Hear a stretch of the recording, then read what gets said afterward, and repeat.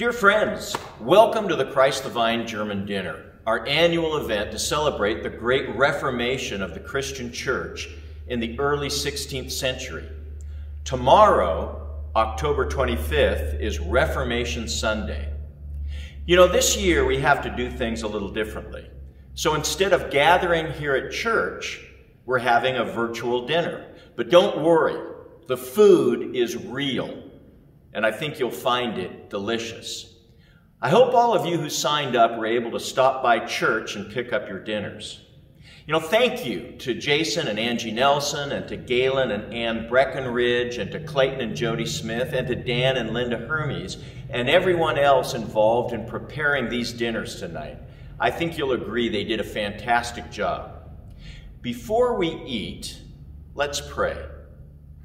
Heavenly Father, we thank you for the clear understanding of the gospel and the clear articulation of the gospel, which is the legacy of the Reformation. And before we eat, we pray, come Lord Jesus, be our guest, and let these gifts to us be blessed. Amen. Well, let's eat. Oh, Pastor. Hey, Splash. Am I too late? I'm glad you're joining us. I heard there was food. Is there any left? Well, we made a lot, so I'm pretty sure there'll be at least a little left. Oh, good. I was worried. Also, Pastor? Yes? I don't know how to tell you this, but there's this guy outside. A guy? Yeah, What guy? I don't know, but he's dressed kind of funny, like Pinocchio or something. And he's holding a small piano and maybe a big slinky. I don't know, but he might be like those cosplayers I've heard about. Oh, that's not a cosplayer. That's Neil Zeller. He's an accordion player. We always have him come to our German dinner and play his accordion. He's really good. He's been doing this for 10 years. And he's wearing a traditional German outfit. It kind of helps to add to the atmosphere. Oh, a German outfit. That explains what they call those lederhosens. Wow, that's pretty cool. Yeah, it is cool. So Splash, why don't you come on in and get some food? As for everyone else, I'd like to introduce Neil Zeller.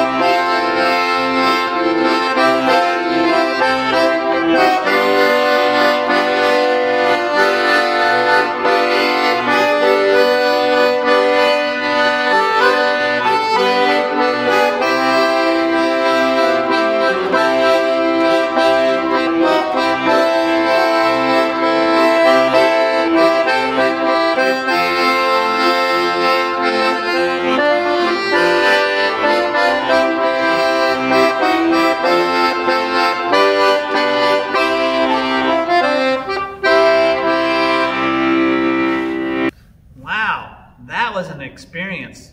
I feel like the food and the music, well, it was like I was teleported to Germany for a second. Did you get enough food, Splash? I think so, but I don't think I got enough music. Well, that's okay, because we have a lot more music lined up. Oh no, Pastor. I'm so sorry. I forgot my mask. Wait, Splash, you don't need to grab your mask. Wait, why? Because we're doing this all remotely, so everyone can feel safe during this time. Oh, well, wait. Well, what about you and I? We're in the same room. Splash, do you have lungs? No. The virus only affects people with lungs. You and I are safe. Oh, okay. Speaking of being safe, we have the very talented Linda Barecki and the rest of the hand chime players tonight. They're a new group this year who plays the hand chimes, which is a wonderful addition to our music, since it is COVID-friendly. And it allows for social distancing and doesn't create a lot of air movement. Let's enjoy.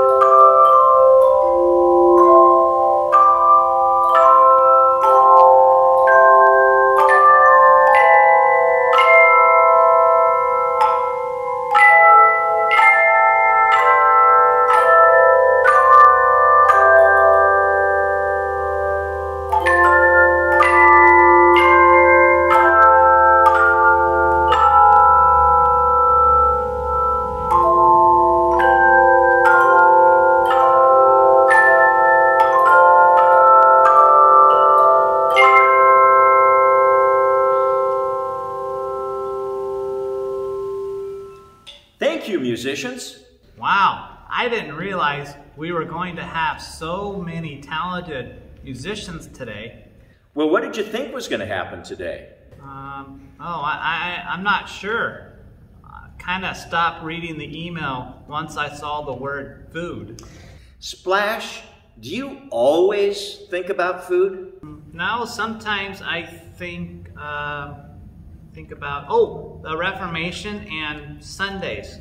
Splash, are you just saying that because you heard me use the phrase Reformation Sunday? No, I heard the word yesterday, way before you said it. In the email?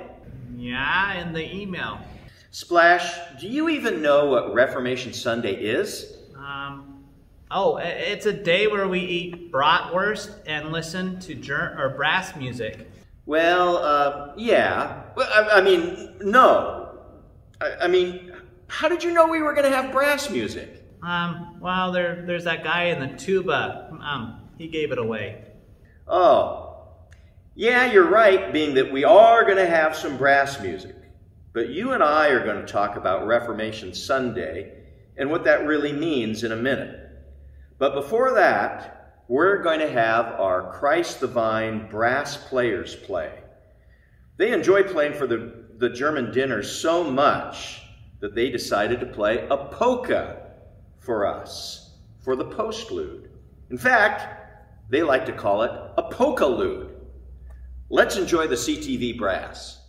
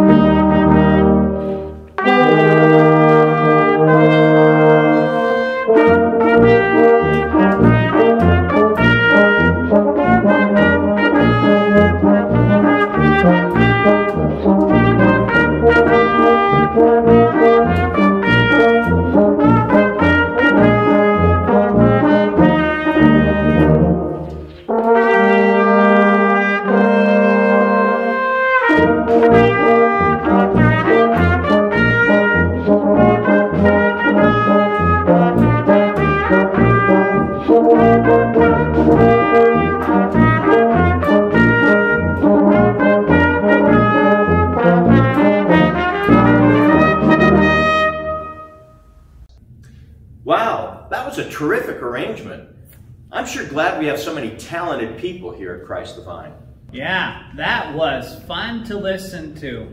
Well, Pastor, I think I'm a bit Reformationed out, so I think I'm going to go. Wait, Splash, we haven't even gotten to the main part yet. We haven't even talked about Martin Luther.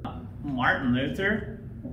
What does German food and polka music have to do with Superman? Superman? Oh, you're thinking of Lex Luthor. No, Martin Luther.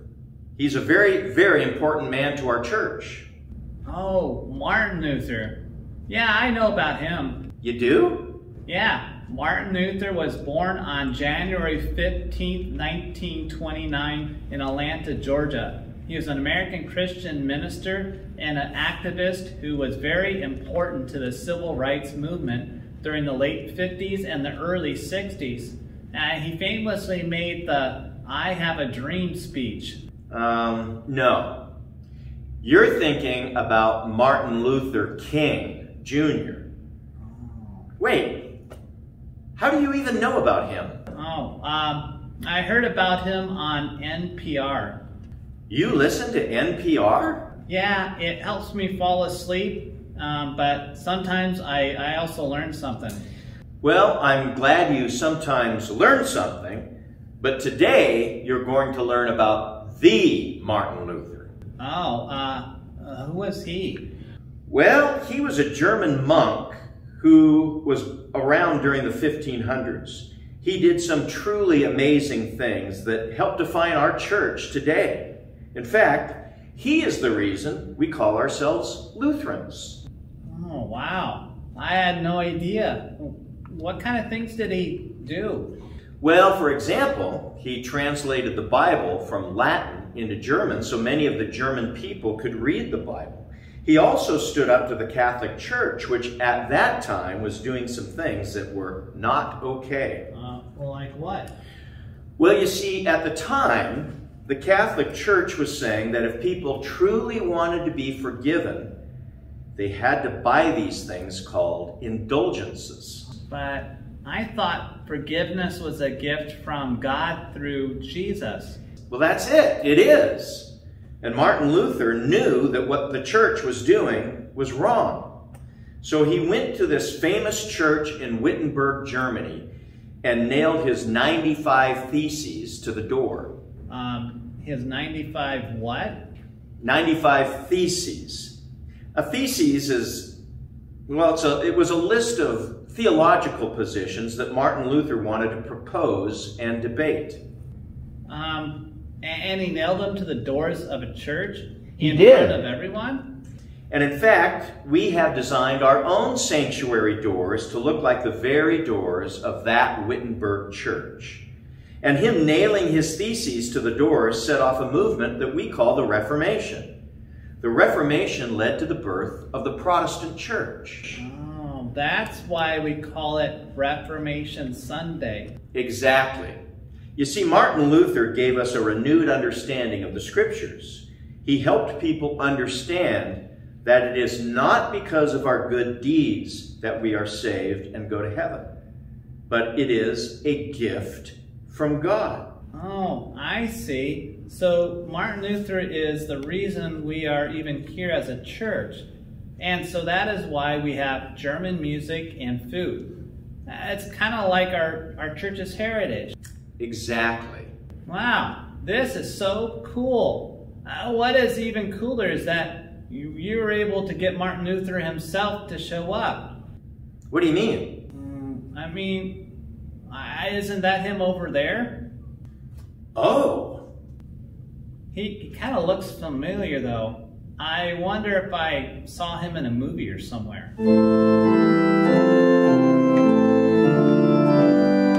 Hi, I'm Martin Luther. You know, these 95 Theses started a while ago, before I became a professor at Wittenberg University. In fact, this all started when I was a monk. And I'm not bragging or anything, well, maybe a little, but I was a good monk. I worked hard to follow all the rules. I did everything I could do to make myself worthy of God's favor in my life. I especially just wanted to be sure I was going to heaven someday. And there was this phrase in the first chapter of Romans that just drove me crazy. The phrase was, the righteousness of God. And I spent all my time as a monk trying to achieve the righteousness of God. I tried everything I could think of to become perfect, but I couldn't do it. And I knew I couldn't do it. And it drove me to despair. How could I be sure I was going to heaven if I couldn't attain the righteousness of God? It drove me nuts. But then it dawned on me. I guess the Holy Spirit revealed it to me. The righteousness of God is not something we achieve. The righteousness of God is something we receive. We are righteous in the eyes of God because we've been declared righteous due to the work of Christ on our behalf. Our righteousness comes from the fact that Jesus shed his blood for us. He has the authority to declare us righteous. So these 95 Theses are a list of propositions. The first one proposes that we do not receive forgiveness and therefore righteousness because we buy indulgences or give money to the Pope. The gifts of forgiveness and righteousness are free, and they're given to us.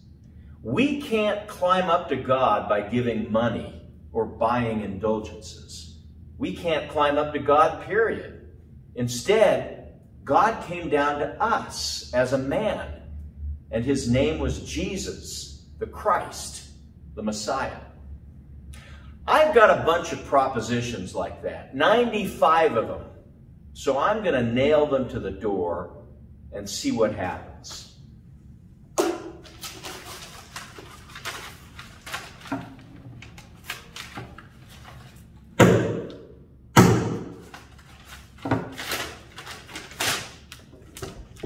Come on in.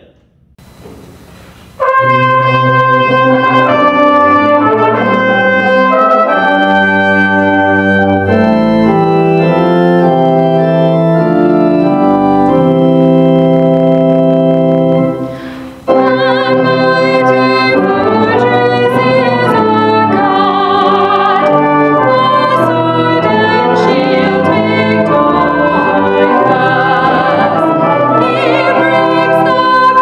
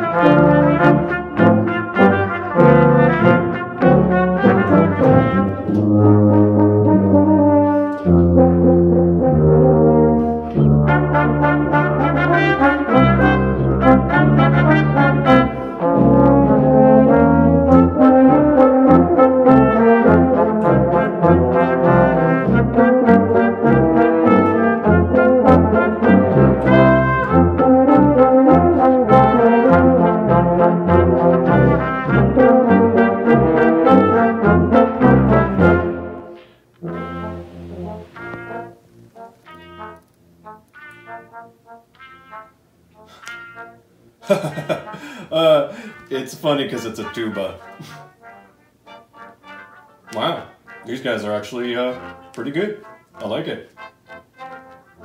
Oh, I'm really glad I got some German food sent all the way down here. I would have missed out.